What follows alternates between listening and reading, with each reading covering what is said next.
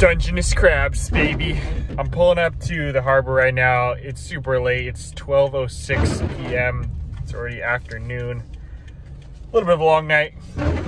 I was meaning to get out here at 6:30 a.m. meet up with my boy, Outdoor Chef Life, but yeah, it's a bit of a late night last night. I didn't make it out of bed in time, so I'm coming here for the afternoon session, and this place is super packed. One, I don't normally fish on the weekends. It's a Saturday today. So I'm just not used to this many people. And two, it's opening day, Dungeness Crab 2022. So obviously, a lot of people are gonna be out today. I'm actually hoping that I'm catching some people on their way out so I can get a nice parking spot. But yeah, it's looking good. Actually, Taku just texted me and said he got his limit. So I'll probably pass him on my way out, him on his way in. And hopefully he left a few crabs out there for me.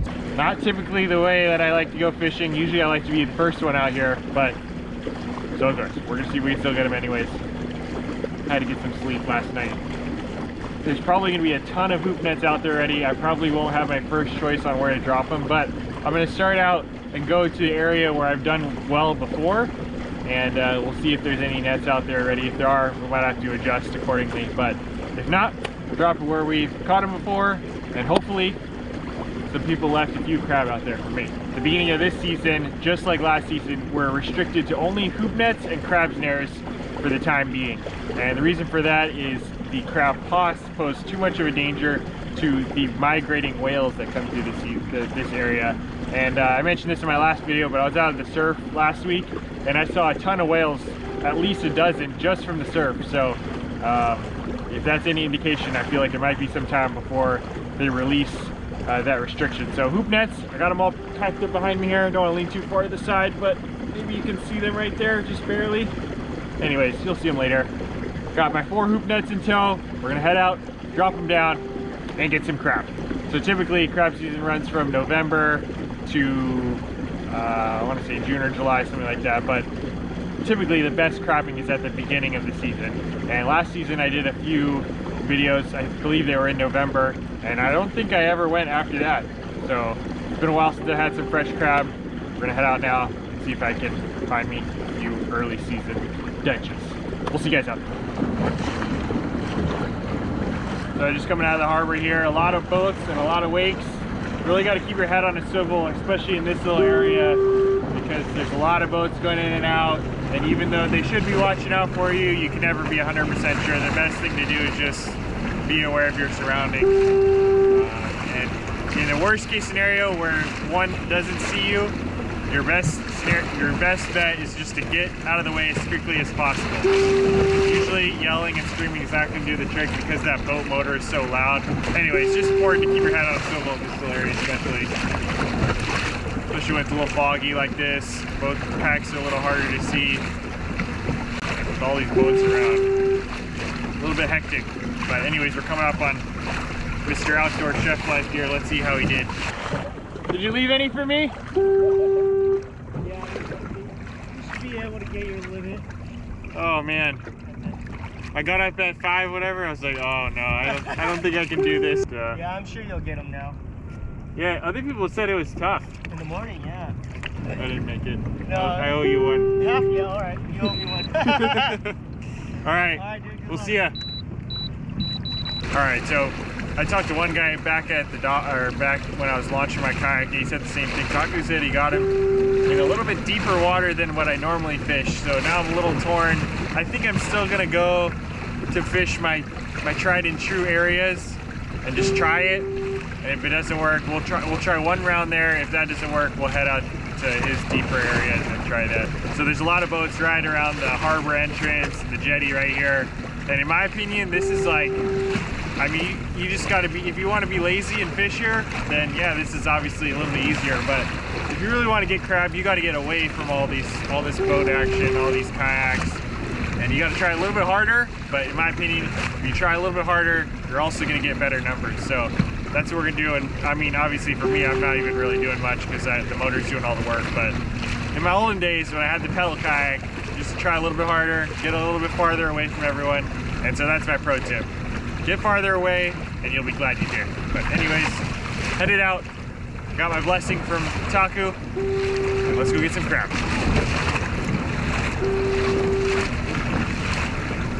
retrieve some crab for me?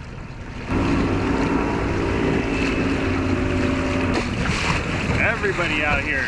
Taku, Mumu Outdoors, the Lost Anchovy, and like 100 other kayaks. I love that there's more kayaks out here. I feel like since I got a kayak, not because of me, but I feel like when I started kayak fishing, there was hardly anybody. I mean, there's a handful of kayak fishermen, but it wasn't very popular. Today, it's so popular, they're way outnumbering the amount of boats that I see around here. And I just think that's pretty cool. One day I'll be there in a boat, but I think for now I'm enjoying the kayak game. I feel like the kayak community is so, like, I don't know how to say it, but for the most part, like 99% of the kayak fishermen I meet, super nice. Everyone's trying to help each other out. I think because we're at a little bit more of a disadvantage when it comes to fishing, like when you're fishing for a boat, it almost feels like cheating now. I feel like because of that, the kayak anglers we help each other out. And I feel like that's kind of cool. It's like almost like a team sport out here. So. Anyway, it's just a thought I had paddling out here and seeing all the kayaks out here. Really cool to see.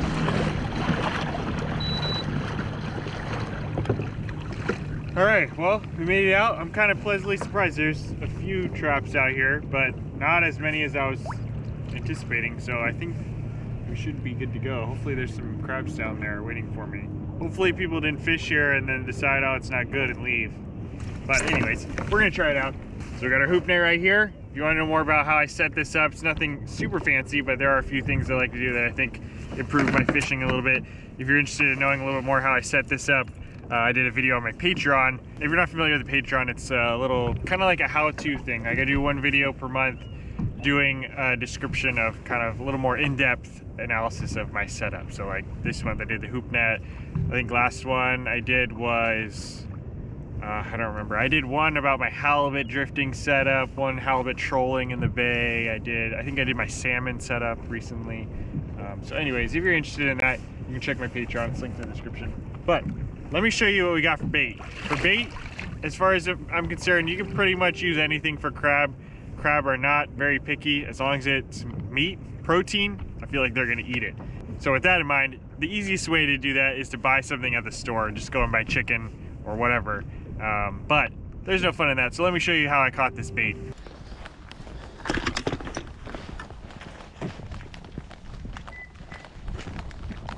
Oh, I hate this place. But we're on a crab bait mission.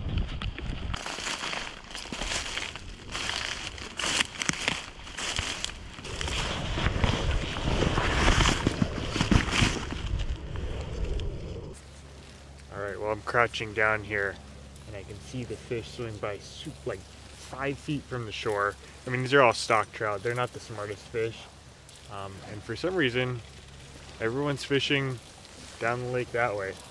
So I'm going to try to catch a few, be kind of quiet about it so that I can keep this spot to myself for this morning. Or at least catch a few first. So I got my net ready. See a few swim by. We're just going to flick this out. And this shouldn't take too long.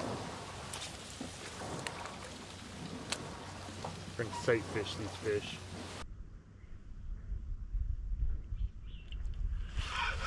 Oh, there we go. Got one. There we go. Anyway. Oh, this thing is like dead already. Stock trout, not very strong here.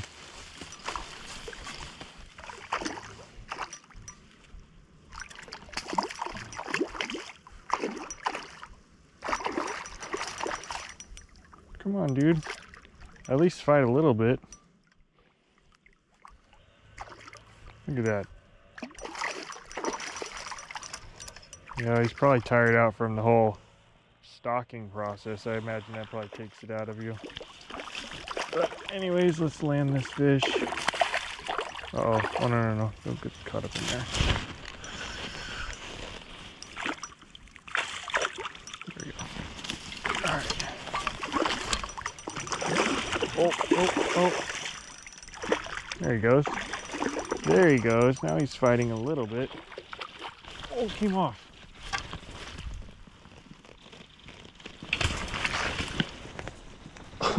Look at that. Got him. Oh, these fish are so dumb. That fish came off and then it just like sat there and I netted him.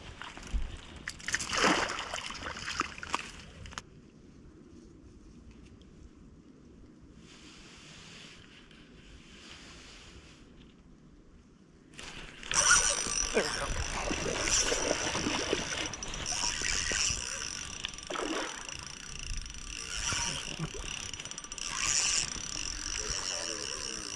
Yeah. Yeah.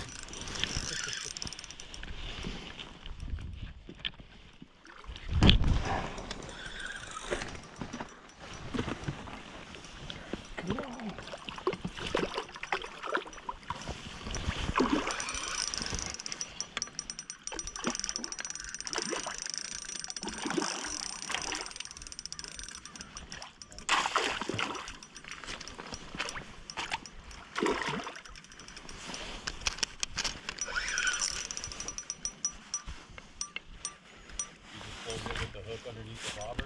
Yeah. No weight. And just like that, we got crab bait. There it is right there. That's a pretty big trout. That's the biggest stock trout I've caught in a while. Probably like a 5-pounder, I would guess. And this is what we're gonna use for bait. Hopefully those crabs like stock trout. We're gonna cut them up and distribute them throughout our 4 traps. This one and then that other small one that I got. All right, first one, going down. So we're gonna drop this down nice and slow. Make sure that it hits the bottom nice and flat. No issues, it's fishing like it's supposed to be. And plenty of time for those crabs to just crawl right in there. 1 down, 3 to go. Number 2, going down. Number 3, going down. I think it's imperative that you throw the crab net just for the added effect, not just drop it in. You gotta toss it. That's what they do on TV at least. And last but not least, number 4, going down. We're officially crabbing. So I'm gonna let those sit there for at least an hour. It's now 1:30. We'll come back let's come back at 3 o'clock. And then if that's good, hopefully I got some by then. We'll let those sit for about maybe a little more than an hour. So it's 1:30 right now. We'll come back at like 3 o'clock, pull them up, and hopefully there'll be some crab in there. But while we're doing that, I did bring a fishing rod behind me here. So let's head out to the fishing grounds. Maybe, I mean, we don't have much time, but maybe we'll get lucky and see if we can get fish while we're waiting for these crabs to find our stuff.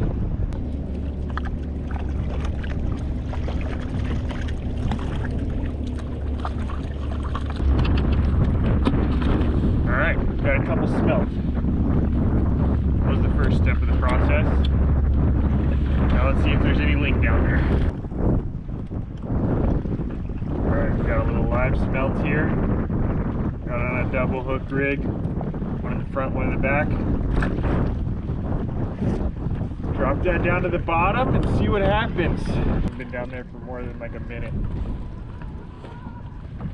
We're gonna go for it.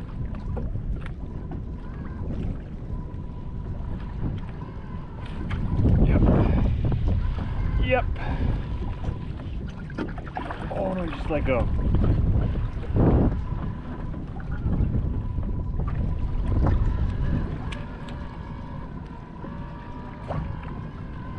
Oh, got it again.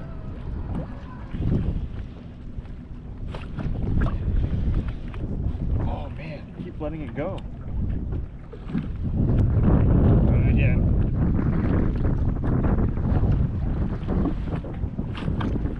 There we go. Now I got him. Now I got him. Yeah, that's a good one. That's a good one.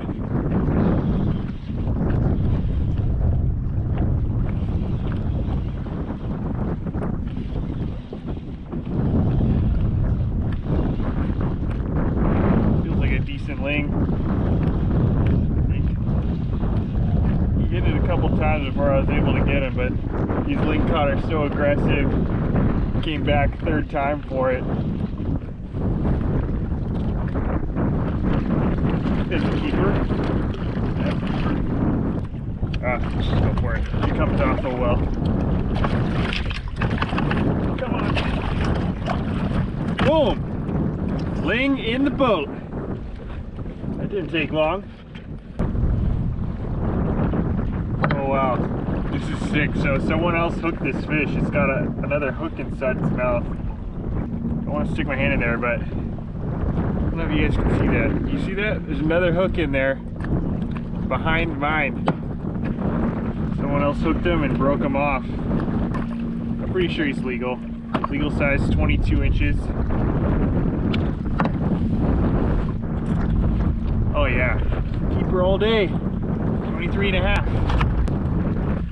So yeah, unfortunately for someone else, they hooked him and lost him. He was able to break him off. These lingcod have super sharp teeth, very abrasive. And if you're not checking your leaders or if you're not using heavy enough line, they can very well chew right through it. There's my hook. That one's out. Here for now. We're gonna have to check that leader. Like I said, they got sharp teeth. They'll definitely chafe up your leader. And then, just to show you, there's another hook. So if this looks like your hook, you recently broke off a fish out here, I got him. We'll save that and throw it away.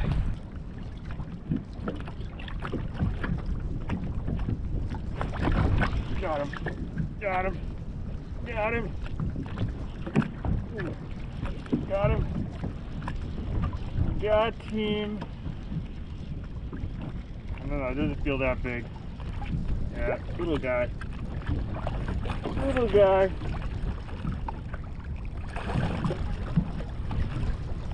Definitely not a keeper. Alright. Man, fog is brutal out here. But this lingcod number 2, unfortunately that's just a little guy, a little bit too small to keep, so he's gonna get the catch and release treatment. Bye. Alright, well, a couple of lings, one keeper, one shaker, not too bad. That's really just a bonus. It's mainly coming out here for the crab, and it's now been soaking prime time. Hopefully the crabs have found my stuff. About to go ahead in here, pull them, and hope for the best. All right, the time has come. Coming up on the first trap here. I feel like this first trap is going to be indicative of how this session's going to go. If there's nothing in here, then it might mean that there's going to be nothing in all of them, but we'll find out. Only one way to find out. That's to pull them up.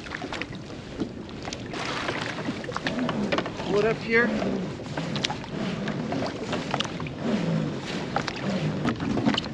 Nope. Nothing. Wow, one little rock crab. Well, that's not good. Definitely not going to drop it back there. All right, well, I guess best case scenario is there was something wrong with that pot. Maybe it fell sideways or something, I don't know. I feel like that's unlikely, but for the sake of the next couple pots, that's our best hope. So we're gonna pull the next 2 here, or the next 3. Let's see what happens. This one's not feeling that heavy, I'm gonna be honest. Oh, there's one in there, 2 in there. All right, well, there's something. A couple of crab. This one's definitely too small. Little female. That's a crab at least. This one, maybe a keeper. Here's our measuring device. This is called a crab gauge. And in order for the crabs to be keeper crabs here in California, they need to be 5 3/4 across the middle of the carapace here. There's 2 spines on the end of the carapace, and you want to measure right from the inside of that spine. And if it's 5 3/4, oh, it's keeper. Just under 6 inches, like 5 7/8, I guess. It's keeper. And because the crabbing's so tough, we're going to keep it. So In some states, they only allow you to keep male Dungeness crab. In California, you can keep females and males. They just have to be 5 3/4 across. In an ideal world where I had a bunch of keepers, the males are more preferred, I guess you could say. They have more meat, the legs are bigger, and the claws are bigger. Everything's bigger on the male, so there's more meat per crab on a male. But desperate times call for desperate measures, so let's throw this female in the box. All right, at least we got one. What do we got this time? Uh-oh. 2 rock crab, small ones.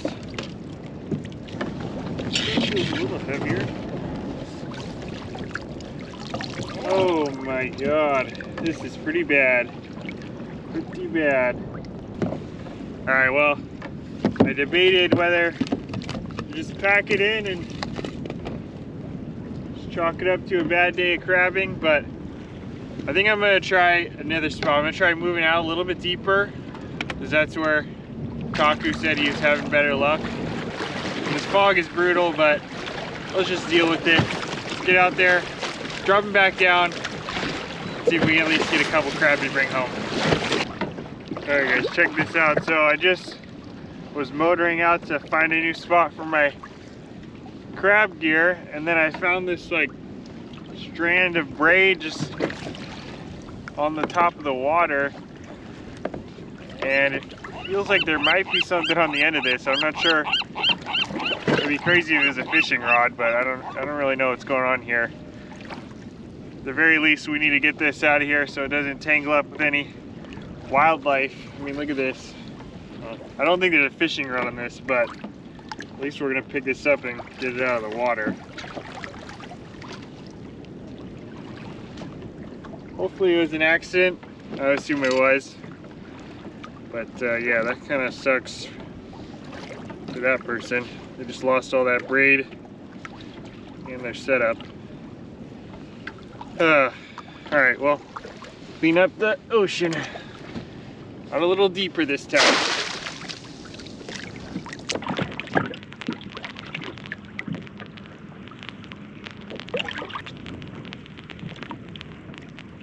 Alright, well, no luck on the fishing the second time around, but I didn't give it as much time. It's just getting too cold. Gotta pull up my stuff and then get out of here. So, these have been soaking for a little over an hour, so plenty of time. There should have been, you know, if there's crab around, they would have crawled their way in here. So, we're about to find out. I got 4 tries. Honestly, I'd be happy. Honestly, I'd be happy with anything. I feel like the first one's always the one that's gonna tell the story. So let's find out how our day's gonna go.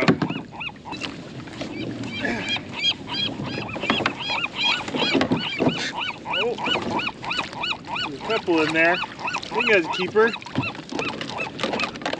This one definitely not. This one right here, we'll let this one go. Little male. That's a nice male. All right, let's give him a measure.